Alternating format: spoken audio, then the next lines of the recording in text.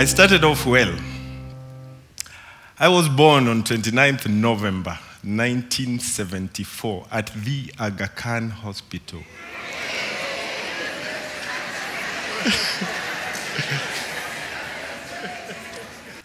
The other day when we were cleaning up the house at my parents' place, I found Kenya Airways tickets of 1980 worth 200 bob.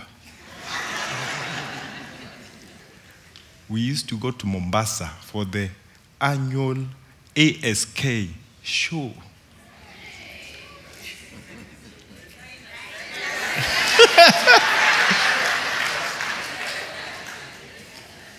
This young man, in the late 70s, used to work for the Kenya Meat Commission, KMC. Yeah. And that's how we got to go to Mombasa, Agricultural Society of Kenya show. I grew up in California. California is on the west coast, Los Angeles of the United States of America. The direction I have here is Eastlands in Kenya. That's where I grew up. In 1980s, there, he upgraded and he was employed by a prestigious tour company.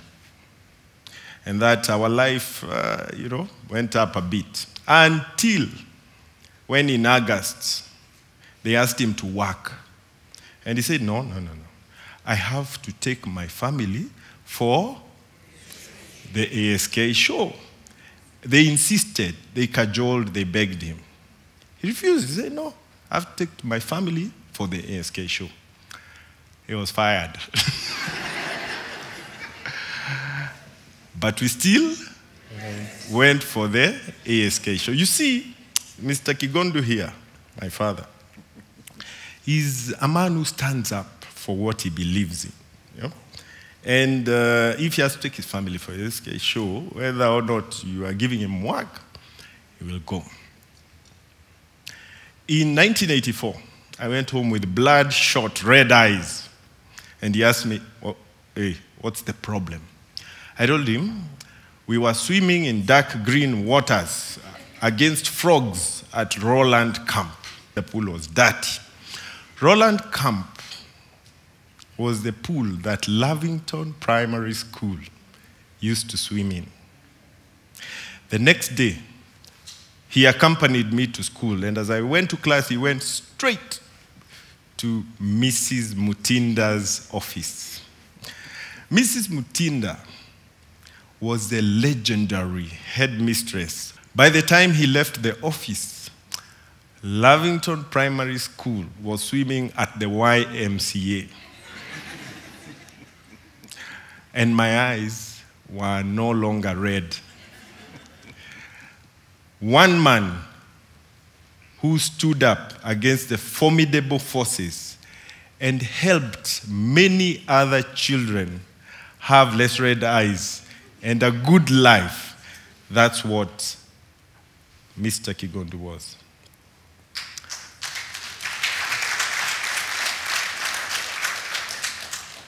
He was a member of the PTA, Parents Teachers Association. More often than not, he was accompanied by police out of PTA meetings for talking loudly. Police used to accompany him. You see, Mr. Kigondu is not one to keep quiet when he thinks injustices are occurring. Yeah? It doesn't matter where he will voice out. Dad used to accompany us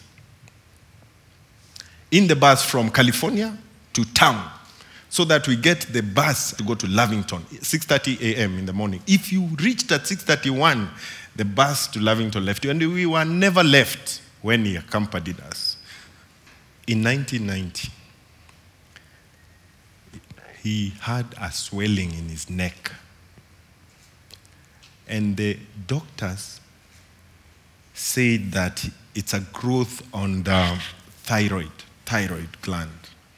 And it needed surgery. And he was scheduled for surgery. We were so scared. Surgery, this man who has never been sick, And all of a sudden, he has to go for surgery. Luckily, he had a successful surgery and he did what is called partial thyroidectomy. A bit of the thyroid is removed because of it. Later, when I was in med school, I read about this thyroid disease. And then some things started clicking, you know. Over the past, I think he had displayed some of the symptoms of thyroid, like who shouts at everyone, where even he's looking for fights, you know? Those are signs of thyroid disease. Yeah, I mean, they're thyroid disease. But over and above that, some of his actions I attributed to how he was raised, how he grew up, and that aggression. My neighbor in California called Gavere called my dad Noriega, after the South American dictator because of the violence he used to try to display on the... Noriega here may have a tough exterior, but he has a gentle interior that he might not even know about. He was very proud of us, we could tell. And he attended every event of us as children, me and my 3 siblings. And in each event, he took photographs. I'm also a photographer. I take a lot of photographs. It's a case of monkey see, monkey do. I was also in some PTA. Monkey see, monkey do. At home, we used to comb Dad's hair. We used to comb Dad's hair. As he's teaching us mathematics, he gave us stories as we combed his hair. Imagine my shock when I heard that people don't comb their dad's hair.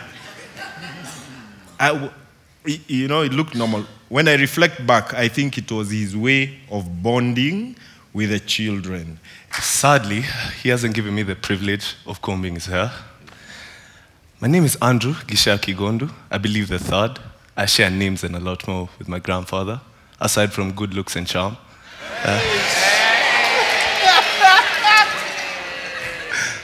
My father, who's an obstetrician gynecologist by profession, his title is the President of Kenya Medical Association.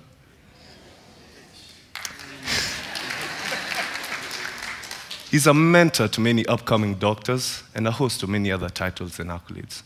But to me and my sister Melissa, he's Dad. Dad was the one who'd come to all our events. He wouldn't just be at the events. He'd be at the front with his camera. I'm surprised he's not taking a video right now. He'd be raising his hand whenever he had a question, and he wouldn't put it down no matter what, unless he was satisfied.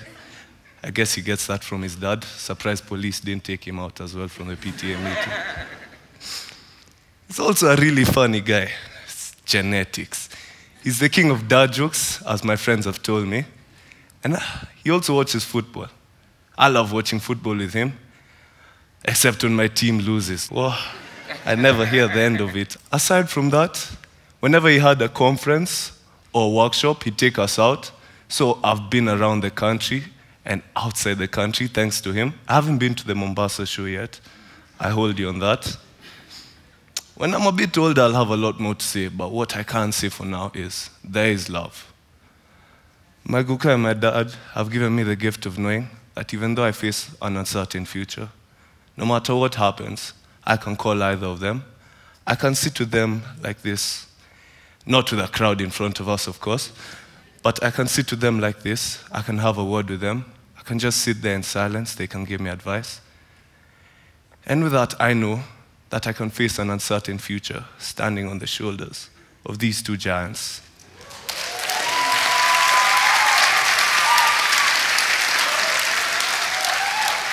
Wait, Guka and Dad. I'd like to say I love you guys.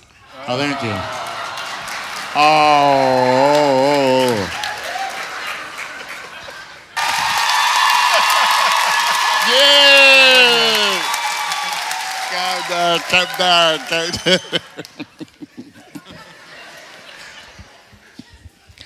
I feel very proud that Andrew and Simon, I love you guys. I heard the word love here be used. but this is for sure. And our love story, was it love story? Engage? Of course, yes. We may have a few misgivings, but all I did it my way. Hey. But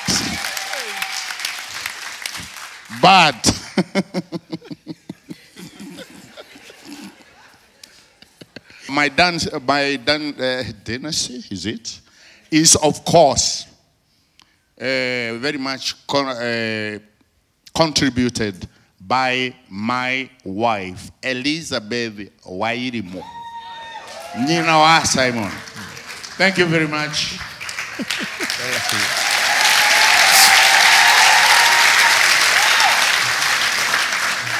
You can see my life has been very nice. Huh? And ladies and gentlemen, that is my love story. A father who contributed more than he could afford. He gave us money, he gave us love, he gave us wisdom, but more importantly, he was present. He took us to Lavington primary schools for us to get an education better than was next to the house. He rode my sister, last-born sister, on his bicycle to nursery school to keep fit, but I suspect it was an economic decision. He gave in to my insistence on going to a private secondary school. It was an economic decision. For him, he was waiting for that other school that they were waiting for, but I went to Strathmore School. And it was difficult for him because the last fees I paid with the Higher Education Loans Board loan that I took when I entered university. That means to record Tumawacha, then in Strathmore. That's how tough things were. But he still took us to Strathmore School. And more over and above that, he has taught us how to love the woman of my life, Koi. And this I have learned from my dad. Thank you. The way he has loved my mom. And if my son, Andrew, would be as proud as I am of my dad, then my life will be fulfilled. Thank you very much.